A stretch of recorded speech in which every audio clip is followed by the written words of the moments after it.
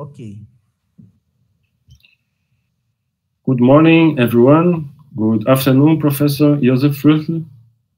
We are starting now the live transmission of the conference number 11, Aesthetics and the Philosophy of Time Travel in Science Fiction, the Arrival and Interstellar. Professor, hope you are doing well. Thank you very much for being with us. Let me say that it is an enormous joy and an honor to have you with us today, the last day of the colloquium.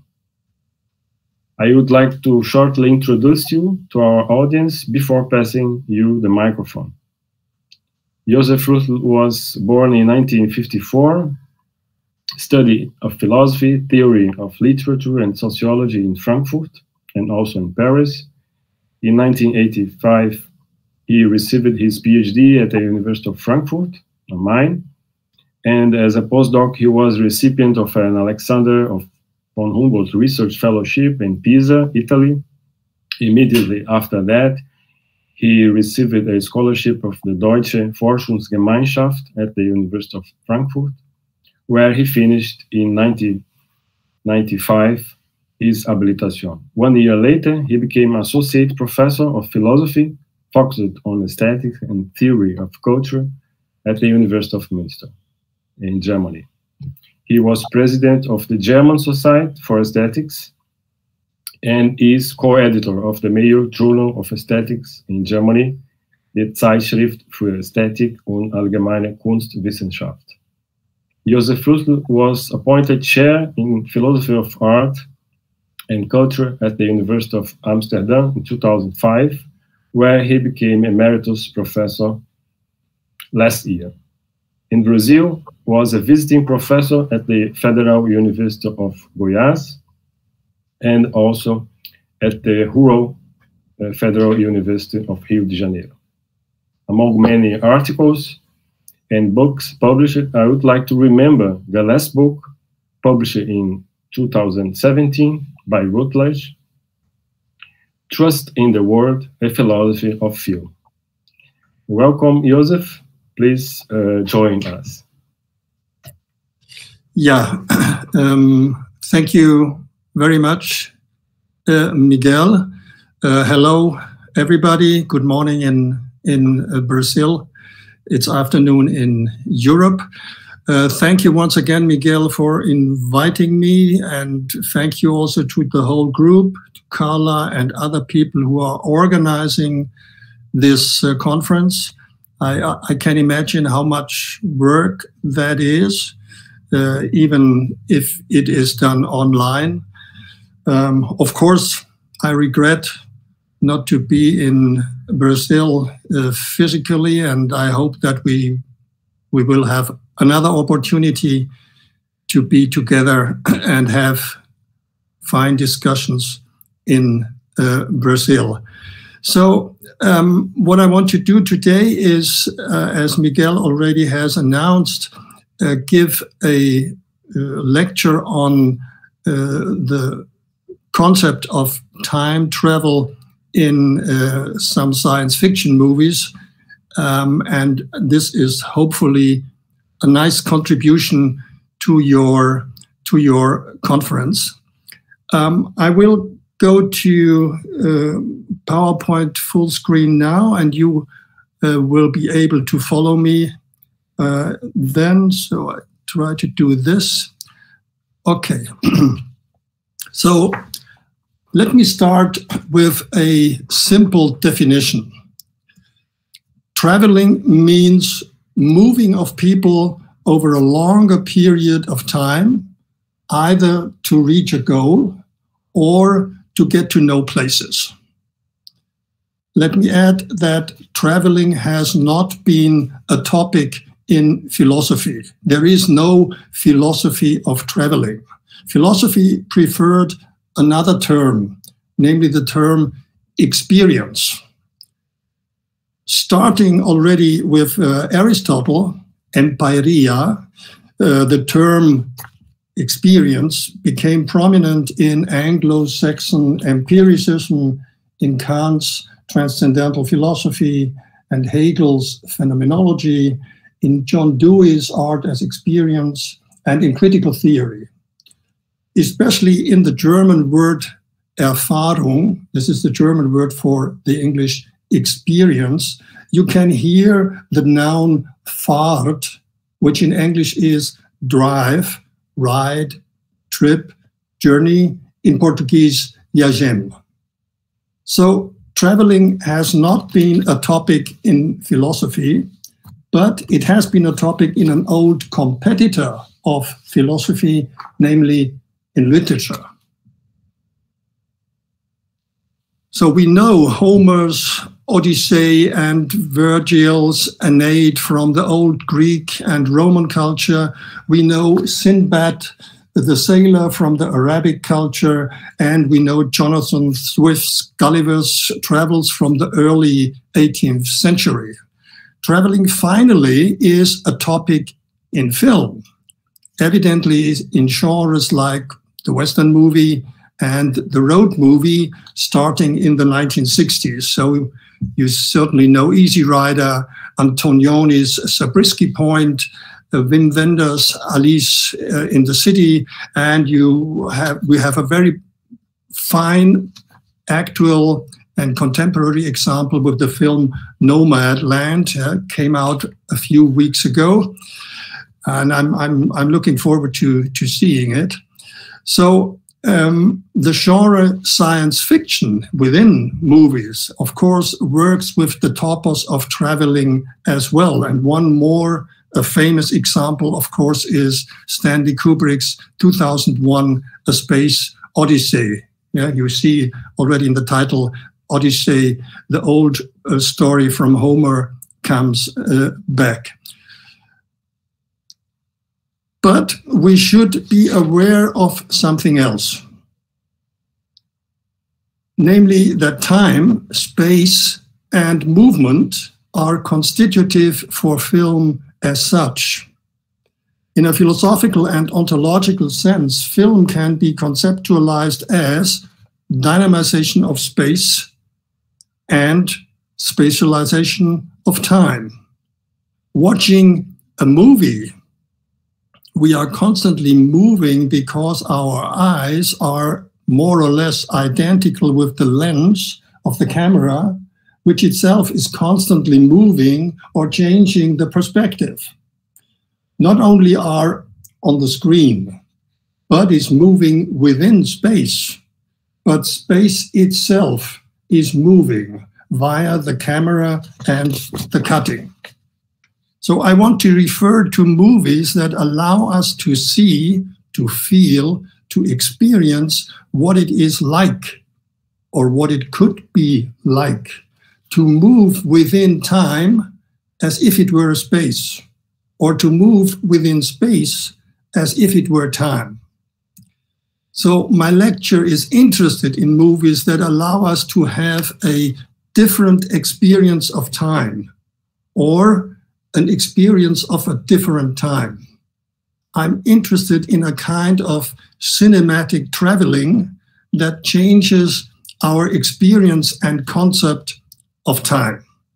And Christopher Nolan's Interstellar from 2014 and Denis Villeneuve's Arrival from 2016 are my examples. So let me start with Interstellar.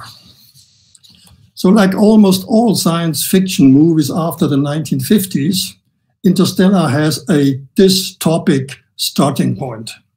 The climate has changed, food is getting scarce, storms rush over the country, people are suffocating and starving. So they learn that they have to leave the world behind. As the head of NASA explains, so I give you a very short summary of the plot of the story. So the head of NASA explains there are two plans for evacuating humanity from Earth. Plan A wants as many people as possible be evacuated with a space station and resettled on a planet in another galaxy. In case this does not work out, Plan B, should be applied, which schedules to bring deep frozen ovules to the new planet to guarantee the survival of the species.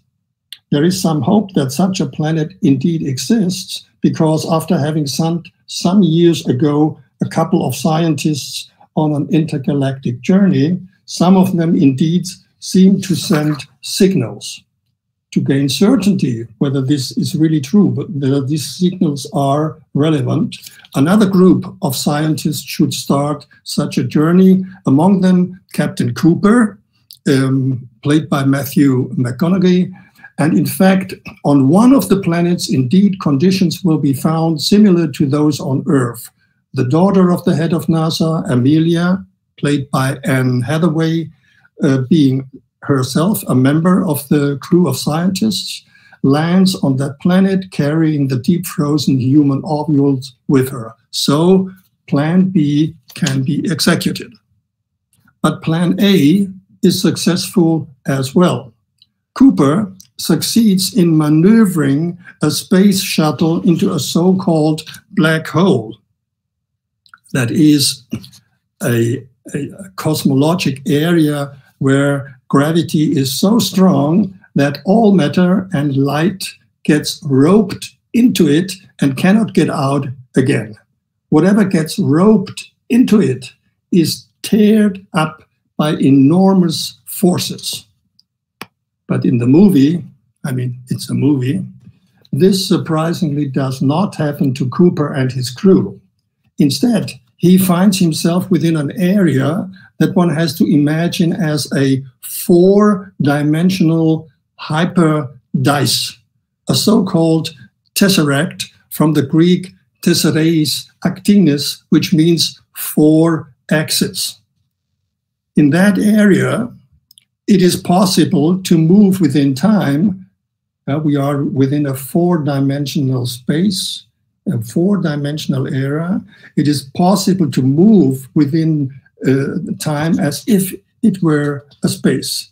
So right and left, so to speak, up and down, forward, back. One is captured, one is not captured in a single dimension, namely in presence. Cooper can look at himself standing in the room of his daughter. So you see Cooper in his four-dimensional room, looking at himself, seeing him with his daughter, and afterwards seeing her as grown up, performed by Jessica Chastain.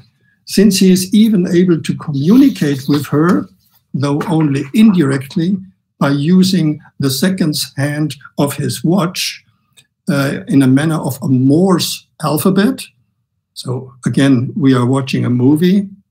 Cooper can send his daughter the data necessary for executing the big evacuation plan. So Plan A is successful as well. Telling you the story in that way, I'm sure it must sound like a foolish mixture of science and fairy tale. Nevertheless, experts in astrophysics have much praising words for the movie. And the reason for this is that even in its most speculative parts, like the flight into a black hole, the film can rely on the fact that what it shows is hypothetically and mathematically possible. It isn't nonsense.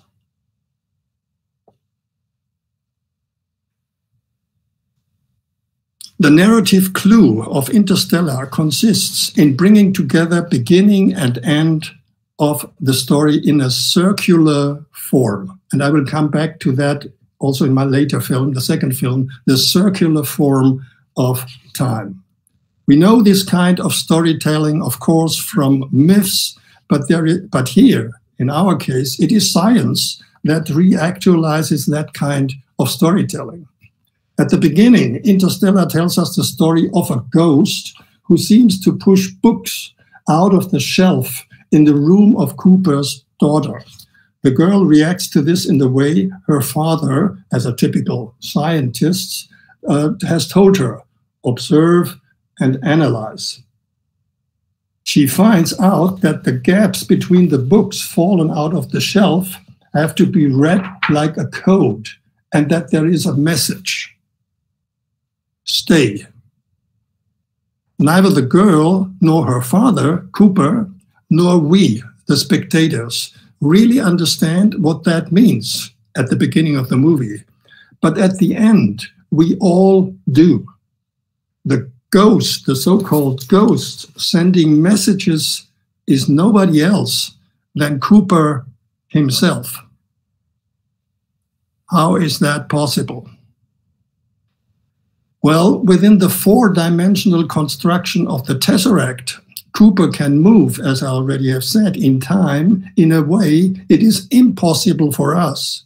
He is able to watch himself as if he were objectifying subject and observed object at the same time, as if he were a witness of his own actions. In other words, as if he were watching himself in a movie. And this is the key word for me, movie. Interstellar certainly is a well-done visualization of a physical theory. I would say it is really a well-done visualization. Following that theory, the universe is self-consistent, the future already present. Later is the same as before, and before is the same as later. Within the artificial form of the Tesseract, the four-dimensional space-time, Cooper realizes the paradox that he has sent himself to that place. In the context of quantum physics and cosmology, it makes sense to say, I am at the same time at two different places. The elements of the quantum world, so we learned in physics, can be in several conditions at the same time. Indeterminacy is a genuine feature of all quantum objects. As long as an electron isn't disturbed by measuring, it looks like a ghost. So scientists say it looks like a ghost being everywhere and nowhere. Thus, if time turns out to be a loop, it doesn't make sense any longer to distinguish between first and then, initially and subsequently. The future is already present.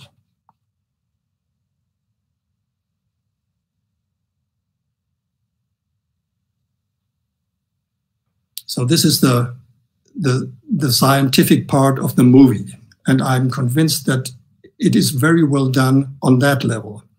But Interstellar is much more than an exciting and coherent visualization of science.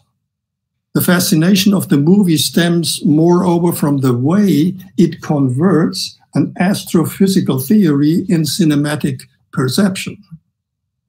Thus, the effect of the movie finally is an aesthetic one. And the best experience of that effect is offered by the visualization of the time loop. So, together with Cooper, we are diving into the spatialized time of the Tesseract, which looks like a computer simulation of a modern, huge building, and we are floating through interlaced, transparent spatial flights. This is really one of the finest experiences you can have watching the movie. The film makes visible, but at the same time puts, so to speak, an invisible veil upon the visible. Thus, the film handles the game of, speaking in a Heideggerian way, riddling and unriddling, revealing and concealing. This is what Interstellar in the end is about. This is at least where I'm convinced of. It presents film itself as a higher dimension. Watching, or better, experiencing a movie thus means to dive into a temporalized space or a spatialized time. Interstellar is in its own way a space-time continuum. So you may say a movie, especially a movie like Interstellar, is an ordinary experience of that theoretical claim that astrophysics and quantum physics are telling us for quite some time. The famous space-time continuum. Time becomes space, and space becomes time. The movie is the aesthetic form that allows us to have such an experience. And it's only the movie. Let me come to my second example, Arrival. Arrival is about the efforts of a small group of scientists to communicate with aliens of an extraterrestrial spaceship that has landed somewhere in the state of Montana. All in all, there are 12 of these spaceships spread over the whole world. And the group of scientists wants to find out why they have come into the human planet in the first place, of course. Do they have peaceful or aggressive intentions? How can we find out? Thus, the movie focuses on a central problem of any science fiction movie, namely the question how we, as human beings, would be able to communicate with living creatures from a different planet, or even from a completely different galaxy. How would that be possible? So the protagonist of the movie, therefore, is a scientist of linguistics. It's not a physician, it's a scientist of linguistics. And I think this is really significant. It is a woman, Dr. Louise Banks, played by Amy Adams. The counterpart at her side is a male colleague from physics, performed by Jeremy Renner. From time to time, they enter the spaceship that looks like a huge shell. You see it here on the still, a monolith of the size of several hundreds of meters, standing not on the ground, but in the air. So obviously the alien creatures have developed a kind of intelligence that is able to manipulate gravity. The two scientists start to communicate with two of the aliens, which they call heptapods, because of their 7 extremities. In Old Greek, hepta means 7, and pod means foot, 7 feet. It is clear right from the start that it won't work out to communicate on the level of talking. The noise uttered by the extraterrestrial being sounds like slow motion music in deep pitches produced by a synthesizer or a computer.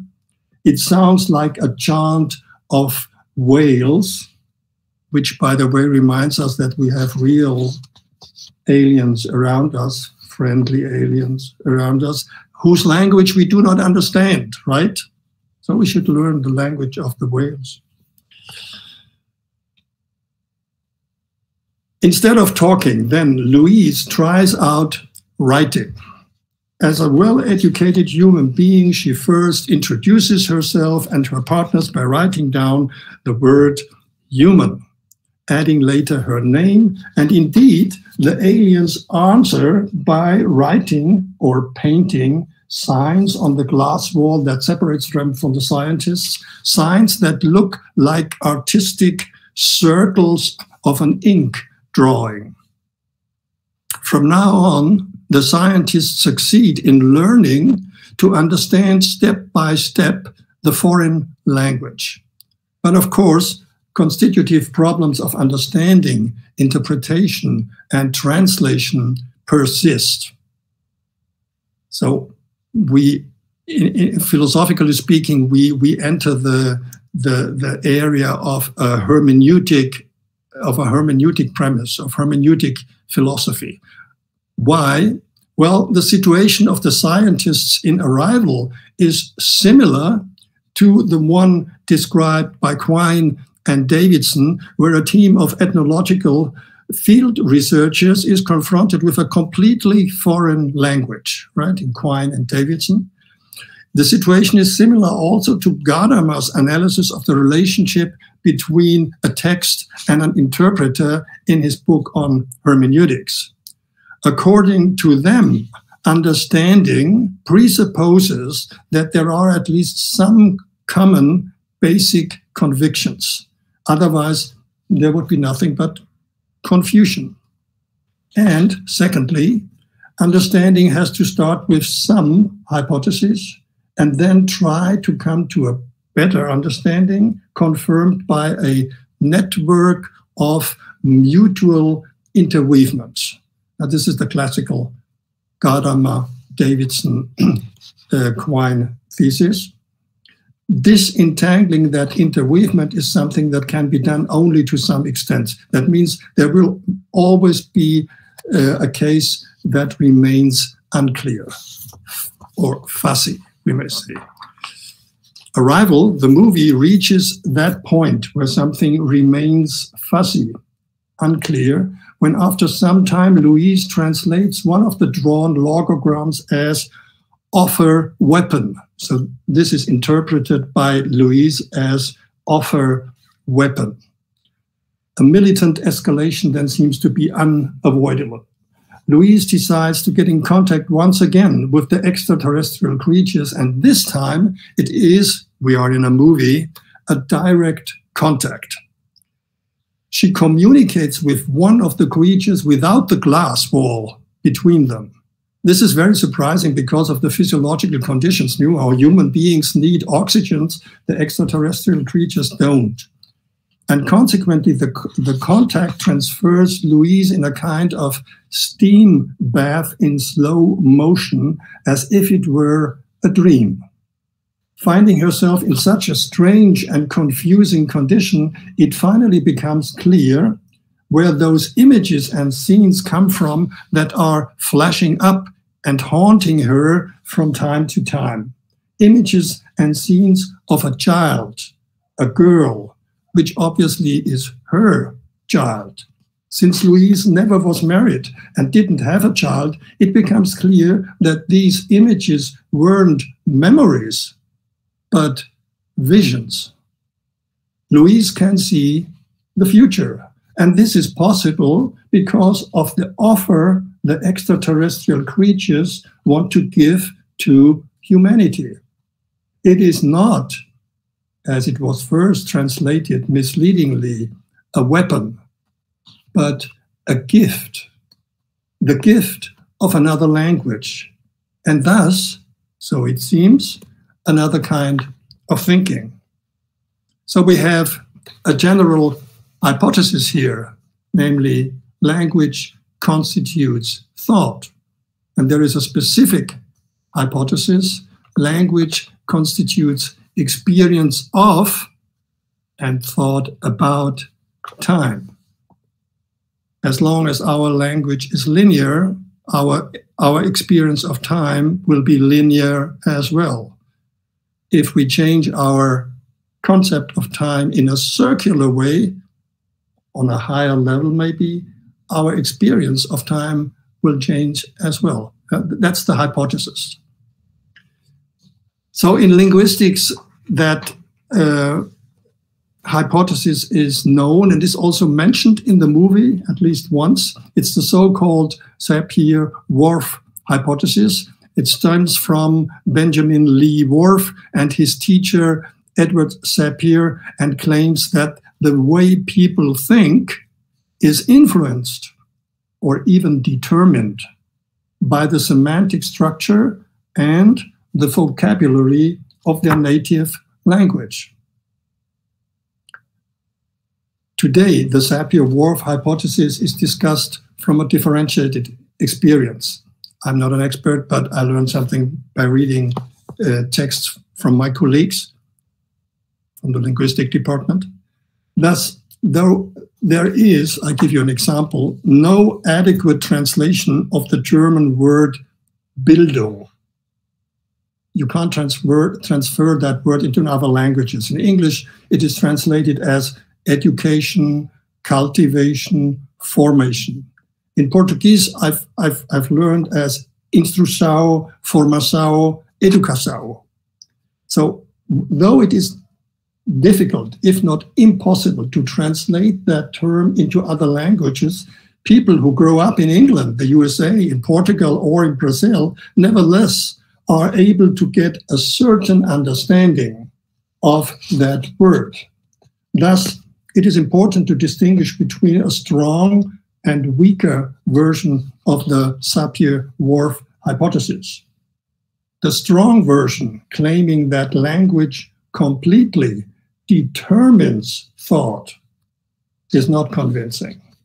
Whereas the weaker claim, telling us that language influences thought to a smaller or bigger extent, is very convincing.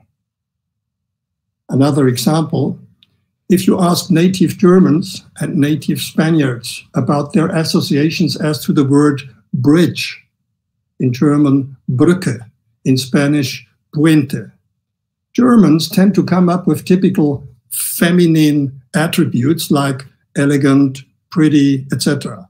Whereas Spaniards tend to come up with typical male attributes like big, strong, etc.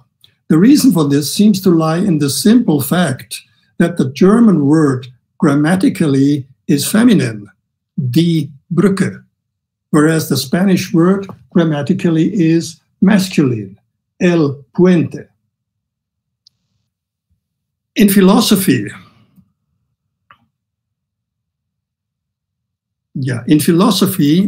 the hypothesis about the formative power of language is prepared by thinkers of the late 18th and early 19th century. I mentioned them below, so you see Herder, you see Schleiermacher, you see Wilhelm von Humboldt. They all belong to the intellectual movement of the so-called late Enlightenment, the Weimar classicism around Goethe, German idealism, and Romanticism. So on the one hand, they recognize the, as they say, the individual totality of any language. Any language is an individual totality. That means every language develops a holistic and individual connection of meaning. Now, this is the one side. On the other hand, they still count on universal structures in the composition of language and don't draw a relativistic consequence, claiming, as Heidegger did much later, claiming that there is a plurality of linguistic world pictures, Weltbilder in German. So you can draw a relativistic consequence of that hypothesis, but they, so Schleiermacher, Humboldt, Herder, they didn't. They tried to find a balance.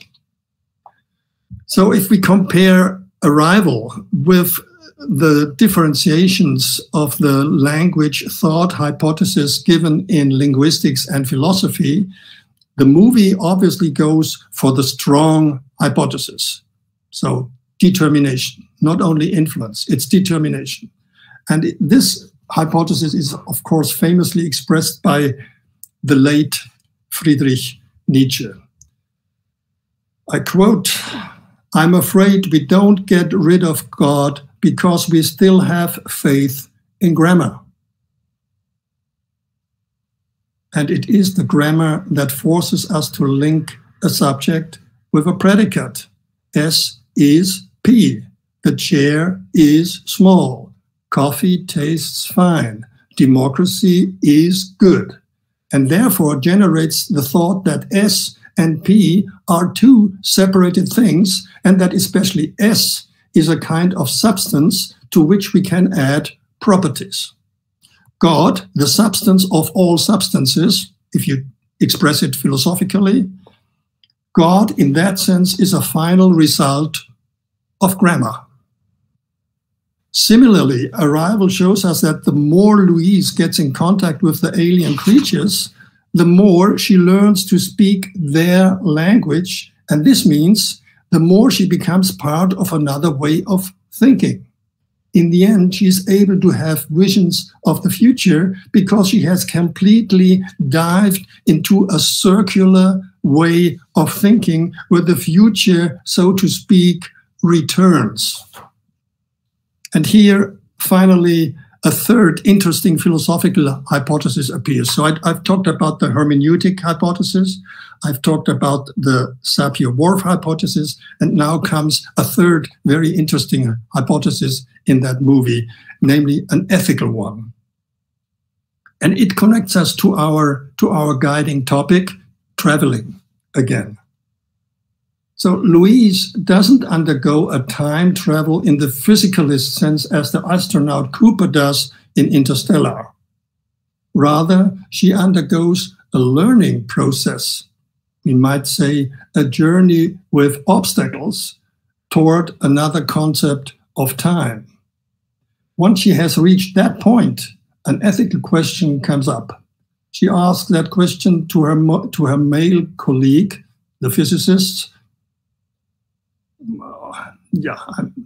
Here we are, the third hypothesis, an ontological one. So this is the question she asks. If you could see your whole life from start to finish, would you change things? The question, of course, reminds us as philosophers to those famous and infamous passages, again, in Nietzsche, where he presents his speculations about, as he calls it, the greatest weight or the heavy weight of human existence, namely the idea of eternal recurrence. If you had to live your life once again, or even countless times, with every pain and every pleasure, all the small and big events, would you accept and acknowledge, even welcome it, or would you refuse it? Or, a third possibility, would you accept or refuse it only in parts? Change some things that you don't like any longer, change those things to make your life more perfect? Nietzsche does not offer the last option, let us say the bricolage option. And the reason for this is that he is deeply convinced from an underlying holistic premise, namely that a person is nothing but the totality of its experiences and actions. And in the background of that personality hypothesis, there is a more general ontological hypothesis, namely that, I quote Nietzsche, all things are interlinked, all things are enlaced, connected to each other. The Nietzsche of the late writings, this is the Nietzsche I'm talking about, so the Nietzsche above all of Zarathustra, presents himself as a, so we would express it today, as an ontological relationist. Everything that is what it is, only in relation to other things. Restricted to the personality hypothesis, it follows that if any of the experiences and actions of a subject were different, then the subject would also have to be different. In his holistic view, all properties are equally essential. If you change one of these properties, you would simply become another subject.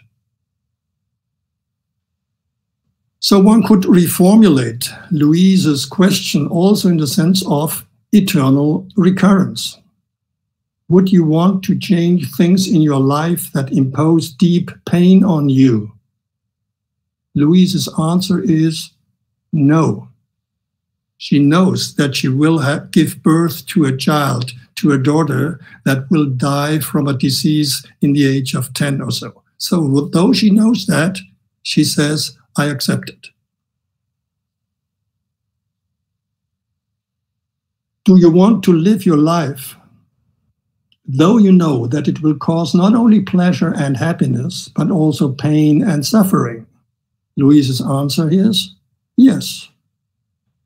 I quote, and you find it also on the slate here. So quote Louise, a quote from the movie. despite knowing the journey and where it leads. So it's a journey. For her, it's a journey. Despite knowing the journey and where it leads, I embrace it. And I welcome every moment of it. This is what Nietzsche, Zarathustra, would welcome as well.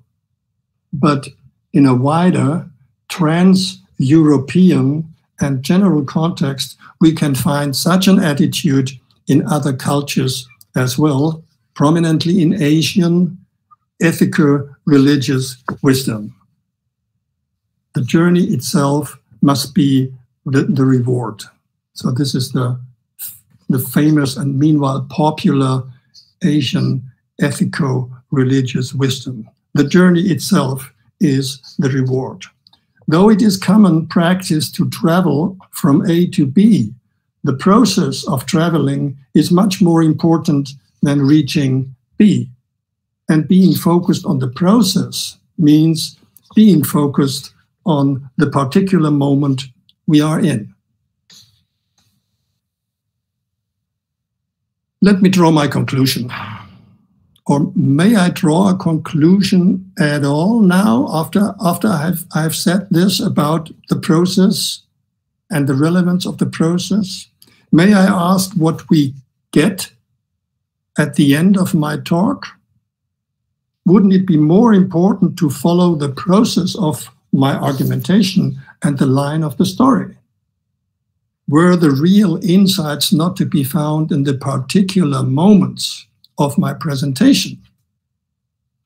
To be sure, I can sum up my talk by stating that Interstellar, being based on the theory of quantum physics, aesthetically facilitates an experience of time as space, whereas Arrival, being based on linguistic and philosophical hypotheses, makes plausible that entering a certain space, a space of interaction with living creatures, changes our way of thinking and thus our experience and idea of time. If it is a non-linear way of thinking we practically get familiar with, we will get familiar also with a concept and experience of time which is non-linear, specifically higher level circular.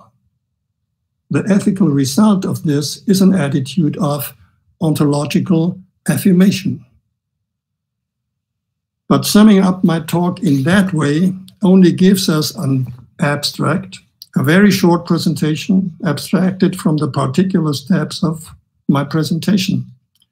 And it is these steps, these moments, that are convincing and illuminating, or not. In that sense, we can say once again that the journey itself must be the reward. I hope it has been a reward. Thank you very much for your attention.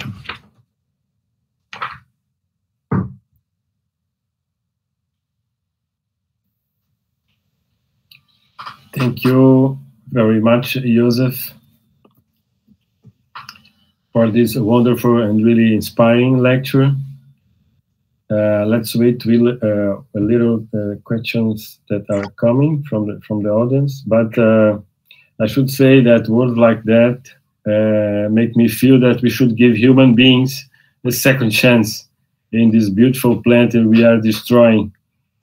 The question raised in my mind during the lecture was about love, actually.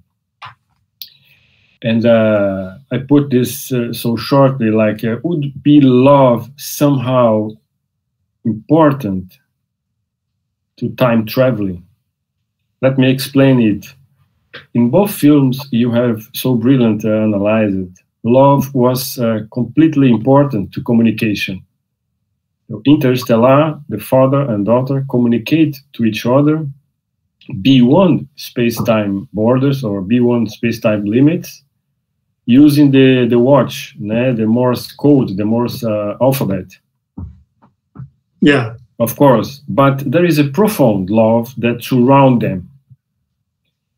The arrival show us that aliens came to Earth to give us something. At the end, we see that as a gift that could change ourselves and our world. I see generosity in this movement, and I see love in this movement too. So would be love somehow important to time-space traveling? What do you think? Yeah. Thank you, Miguel. I guess I completely understand that question.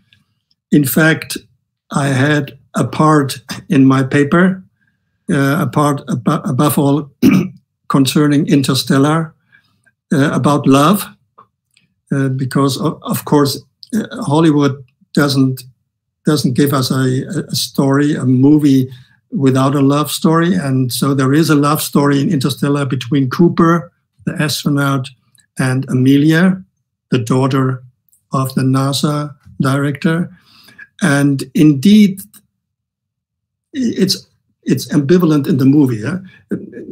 On the one hand, you can see that the movie follows certain patterns, something we all know as people who are familiar with Hollywood movies. So this is, you might say, from a more critical and Marxist perspective, you might say you see the ideology of the idea of love in that movie. But on the other hand, I would say there is indeed something essential in the concept of love for anybody who is talking about hermeneutics. So if you do what we as philosophers often do, that's one part of our self-understanding, namely thinking about what it means to understand a text. We, again and again, from Gadamer via, I mean, Davidson Quine less, but certainly in Gadamer and others, we come back to the idea that it has to do with an emotions of giving yourself over to something else. And if you want to have a very simple psychological definition of love, you could say, well, this is what happens when we fall in love, right? The English expression here is quite helpful. We fall in love. And you don't know where this ends. It can be an abyss. Yeah? You can fall into really a kind of black hole, right? This happens, as we all know. And the expression tells us it's not up to me, to my decision, where this leads, where this goes to. It's up to something else, to the partner, to the circumstances. And insofar, I indeed would say, yeah, for both movies, a broad understanding of love, giving oneself over to something, is very important. In that sense, certainly, I would agree. Yes, thank you very much. I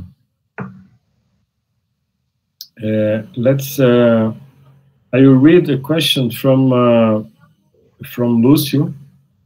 He says, how do you see the representation of time in movies, cutting and editing techniques, and how this language and non-linear cutting have been influencing common sense time perception? How editing is connected to our sense of time. Is film language shaping our time perception also?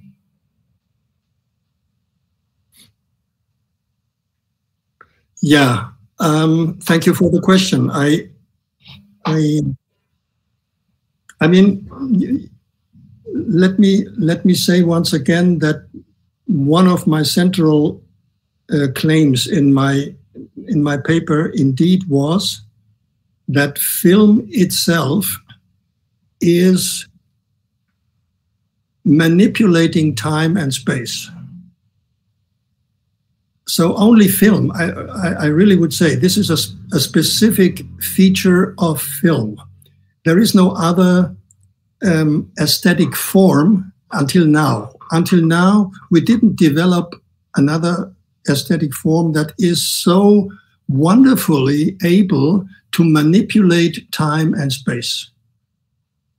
Because in fact, every movie does that.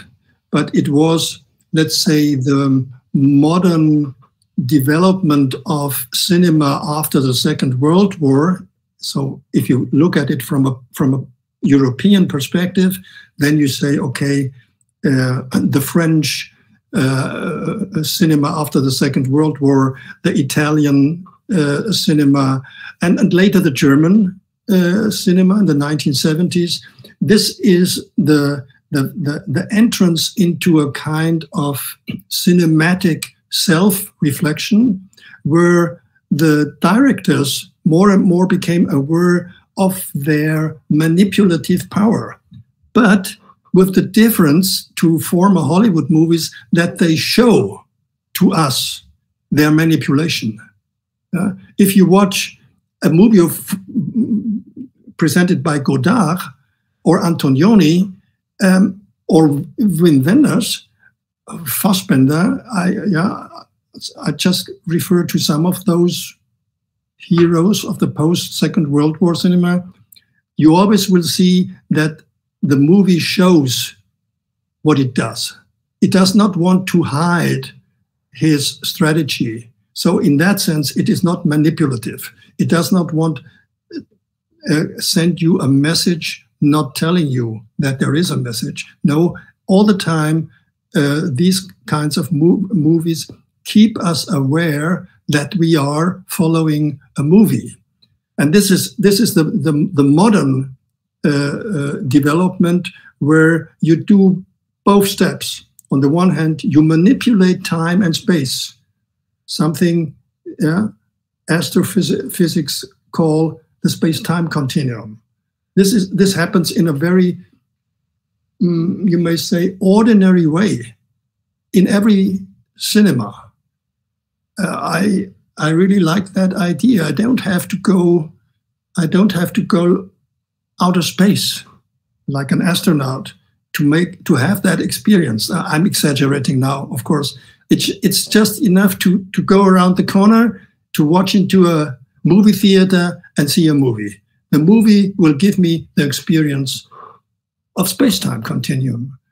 And if it's a modern one, it tells me even, hey, Josef, you are following a movie. I showed to you how a space-time continuum is constructed and deconstructed at the same time.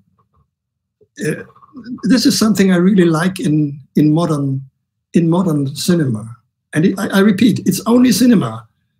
Not theater, not music, not literature, not poetry. Only the movie is able to give us that experience of space-time continuum. Yeah. Isn't that beautiful?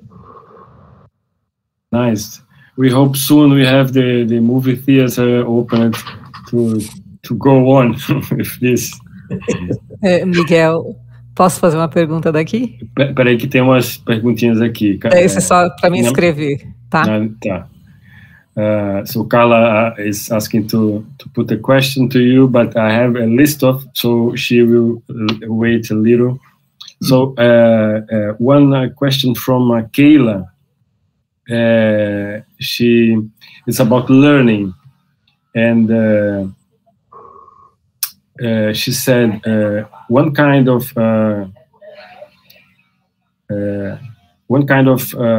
thinking. So in a way, non-linear experiencing moments, phenomena could open another possibilities of space and time, helping us to appreciate better the journeys and the process, as you said. Then the question, could we, following this, put learning as much more accepting sufferings, loss, and also joys in this profundity? Yeah, I'm not quite sure whether I get the point. Yeah, maybe it was my translation was so bad here. I'm sorry. Yeah. Let's see. On the one hand, I already answered the question a little bit by saying there is one thing only a movie can give us: the experience of spatializing time or temporalizing space. This is something only a movie can give us. So, in that sense, we can learn a non-linear way of thinking. Really learn. I accept that word from you. We can learn that by watching a movie. But second point, on the other hand, of course, there are other ways of getting familiar with non-linear ways of thinking and experiencing. So every poem I read is a simple example for, though I start from one end and from one side of the poem and go step by step, word by word to another one, I realize while I'm reading, already in the process of reading, I realize I have to return. Again and again, I have to return to the beginning. I have to return to another word. So in the end, when I look upon a poem, I see myself looking on a spiral. It's really a spiral of meanings. And this is something I really would suggest as a metaphor for learning. If you want a good metaphor what learning means, I would say it moves like a spiral. It goes up. You really get better. So you learn to understand something better upwards. But on the other hand, it's not like a direct line in the future. No, in a certain way you come back to your beginning, and you go up, and at the same time you go back to the beginning. Philosophers immediately would say, okay, that's Hegel. The German philosopher Hegel suggested this as a model for learning. This is learning, a spiral.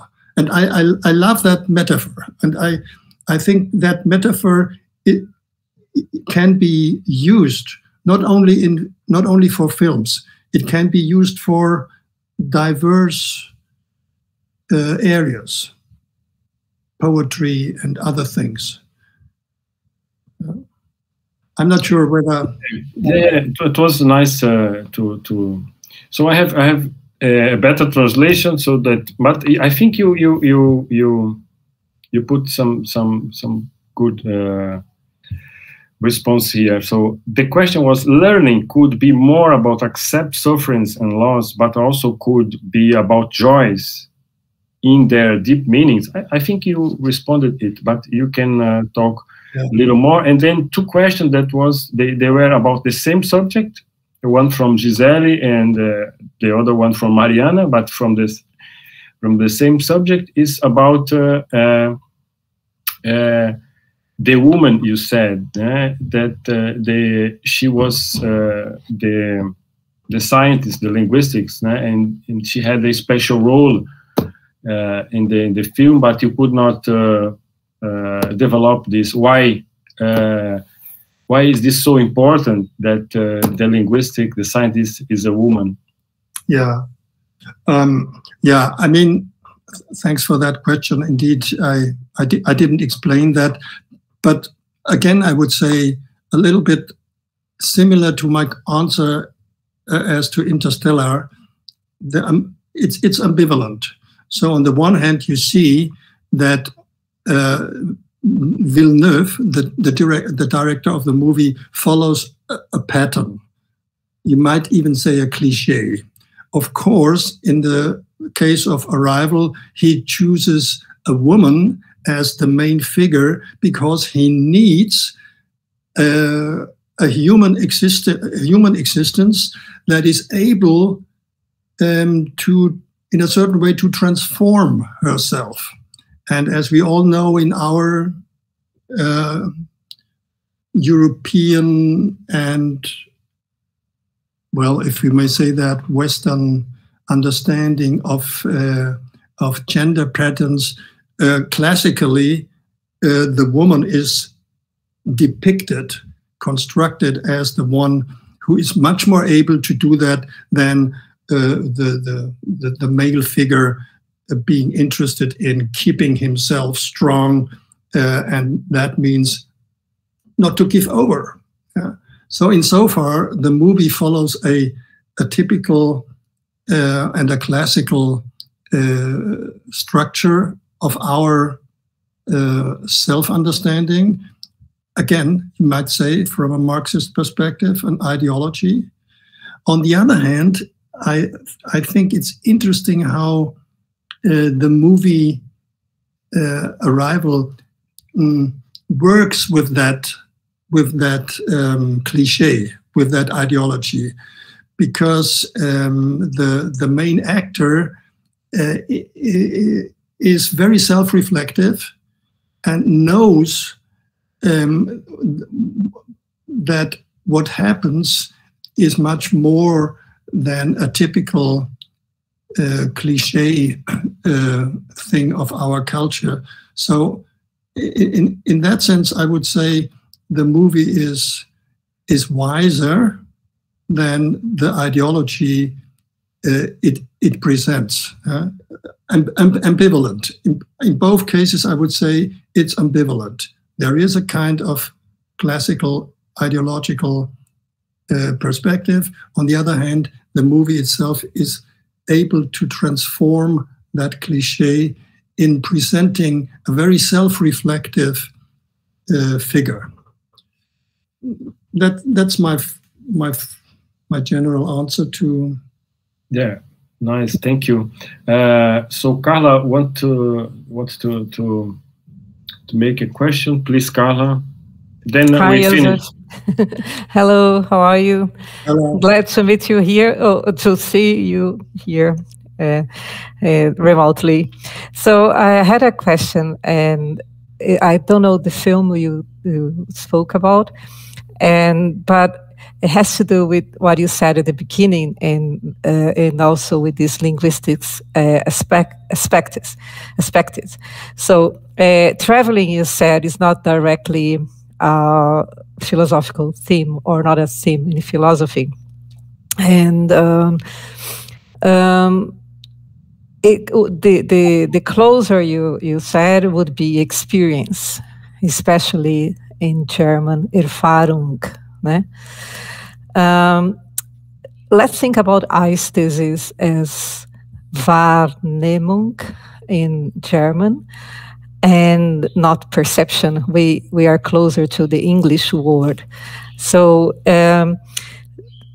when we think of aesthetics of travel, and at first we thought about the perception of traveling. So in this sense, so aesthetics as perception, and perception as a kind of experience. And so only to think about one of the themes that were in the conference, if there is also a kind of true meaning in perception, if you think about the German word, what do you say about this model, this narrative model that was so important for philosophy as well, of Goethe's journey to Italy? So what would be this, when he says that was a kind of rebirth in Rome, would you say a kind of experience that this traveling, this journey to Italy brought to him, and to, I would say, a German tradition of traveling? So how close do they get to the true meaning of traveling Sorry, not directed to your talk, but at the beginning of your talk. Yeah. Thank you, Carla. Nice to see you, at least from here. Miguel, do we have time? I mean, I see it's already 4 o'clock.